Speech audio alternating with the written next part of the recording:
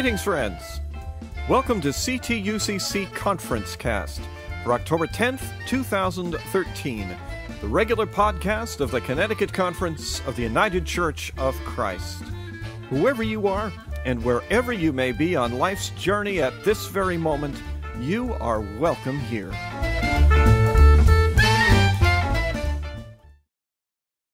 We begin this week's conference cast with this meditation from the Reverend Kent Siladi, Connecticut Conference Minister.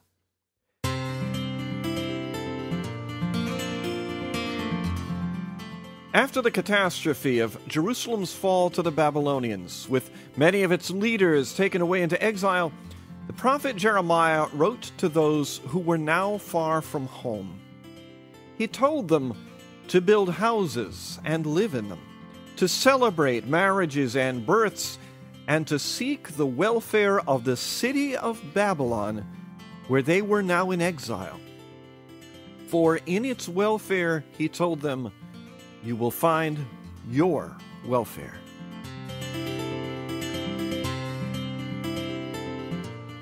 The people were in exile. They had left their homeland, and they were not a happy bunch.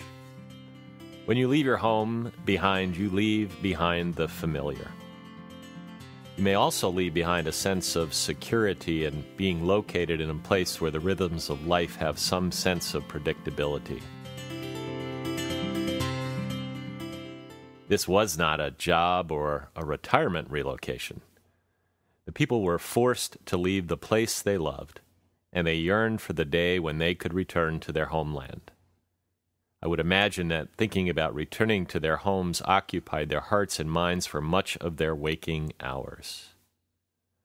The prophet Jeremiah speaks the word of the Lord to the exiles. Build houses and live in them.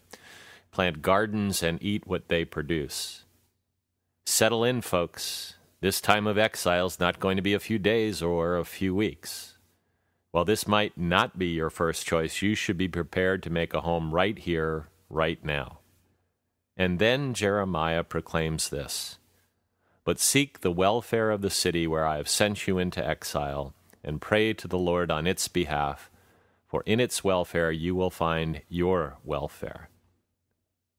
Talk about a counterintuitive statement. Let me see if I have this right. You want me to get a mortgage, buy some burpee seeds, and plant tomatoes, and you want me to work on making the city a better place?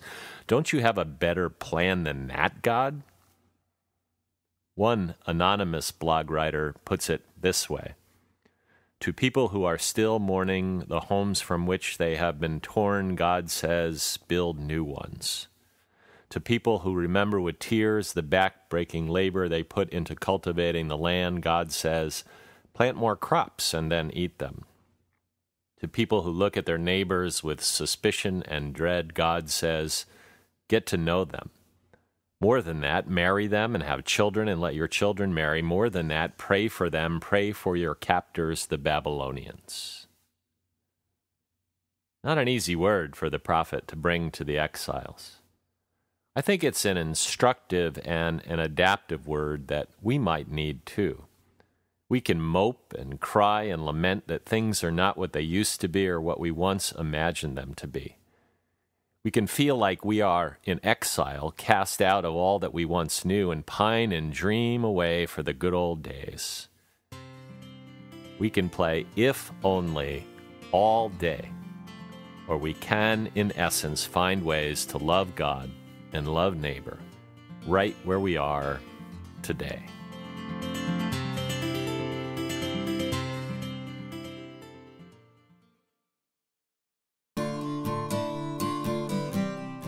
Here's a prayer for this week. When we feel like exiles, O God, remind us that you call us to make a home where you place us. When we feel like we are in a foreign land, remind us that you are with us wherever we are. Help us to seek the welfare of the city and to work for justice in the city.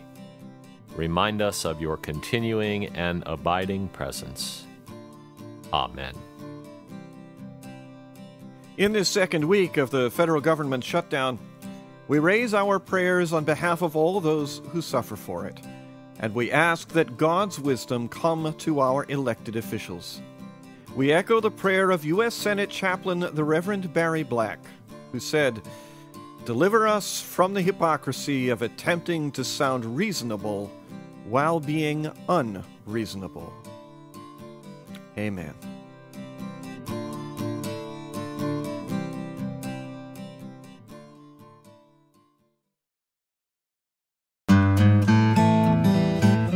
In the news this week, the October issue of ConnTact has begun arriving in mailboxes around the state, and you'll find its content on our website at ctucc.org/contact, ConnTact.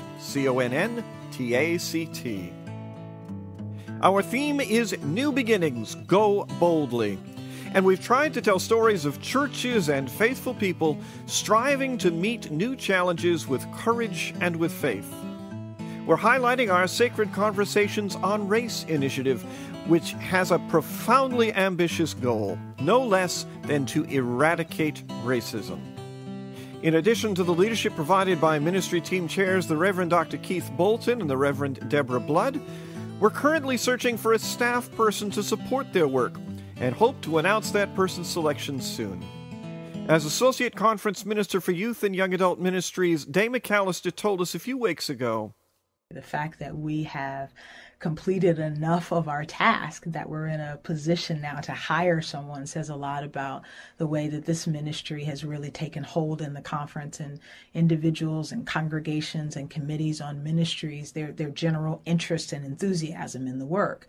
And our congregations are saying they want to have conversations about race. At Silver Lake Conference Center this past summer, the dining hall echoed with a new song each mealtime. Now, I'm afraid I didn't record it while I was there, but it sounded something like this. Ooh, ah, the Ort Report. I say, ooh, ah, Ort Report. Yeah! And in case you're wondering, yes, doing this podcast frequently is a lot of fun. The Ort Report would inform the conferees about the waste from the previous meal. How many pounds of food had to be thrown out versus how many pounds could go to create compost for the vegetable garden. Conferees would also spend time in the garden, learning about sustainable agriculture and doing the regular work of planting, weeding, and harvesting. They'd see some of those vegetables on their tables. Silver Lake's Sustainability Director, Pam Arifian, plans to further develop the educational program there to make our Outdoor Ministry Center in Sharon a center for environmental justice work throughout the Northeast.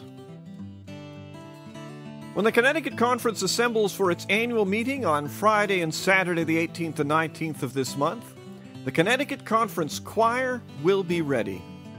They've held 4 rehearsals over the summer, and in addition to music, they've given their time and attention to sacred conversations on race, rooted in that music. The selections they'll present at Saturday's worship service come from a range of traditions and will resound in no less than 3 languages, plus one more silent one, American Sign Language. We're very pleased to have this be the first program to receive Sacred Conversations on Race funding, and we look forward to many years of further sacred dialogue and sacred music.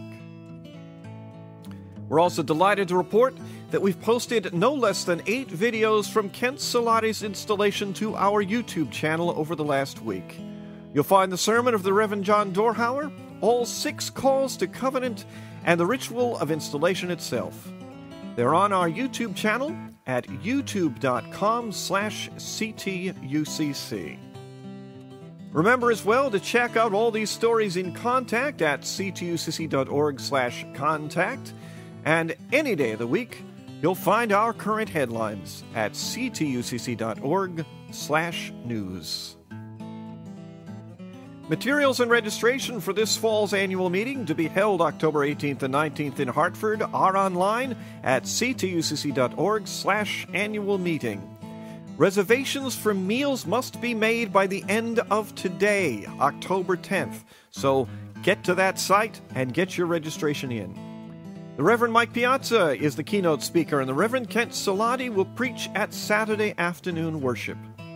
The Reverend Quinn Caldwell is the featured speaker for the Authorized Ministers Luncheon that begins the weekend at noon on the 18th in Meriden.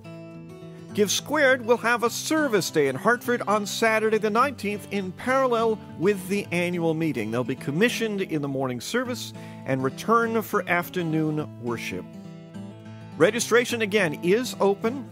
The registration for annual meeting and the Authorized Ministers Luncheon is made together. The registration for the Give Squared event is separate. Visit us at CTUCC.org to sign up. The Women's Spirit Retreat runs that very same weekend, again, October 18th through 20th at Silver Lake. The Tree of Life Conference on Israel and Palestine is Sunday, October 20th in Old Lyme. And on that same day, the Reverend Dr. Frederick Streets will be installed at Dixwell Congregational Church, United Church of Christ in New Haven. Spend some time in conversation with our new conference minister. We're looking at 6 opportunities before the end of December. The first 2 happen, one on October 22nd in Marlborough and the second October 24th in West Hartford. Silver Lake's Fall Action Weekend runs October 25th through 27th. And you can learn about facilitation skills for more effective meetings in West Hartford on October 28th. On November 7th, the Interreligious Eco-Justice Network hosts a Climate Stewardship Summit in Hartford.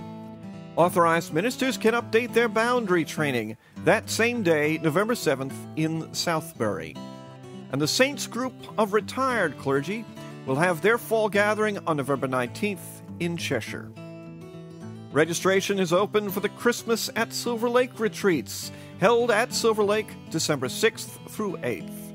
There are 2 that weekend, one for 5th and 6th graders and the other for 7th and 8th graders. You can learn more and sign up at silverlakect.org. And registration, of course, is still open for the 2013 and 14 series of confirmation retreats. Keep in mind, 3 of the 5 weekends are full, so be sure to learn more, select dates, and get your registration in at ctucc.org/confretreats. And you can always learn more about what's coming up in the Connecticut Conference by visiting us at ctucc.org/events. And that brings this conference cast to a close. Thanks to Kent Siladi for his reflection, and to GarageBand for our music. Primary funding for ConferenceCast comes from your congregation's gifts to our church's wider mission, basic support, changing lives through the United Church of Christ. This is Eric Anderson, the Minister of Communications and Technology for the Connecticut Conference of the United Church of Christ, praying that your days this week may be filled with the presence, the guidance, and the grace of God.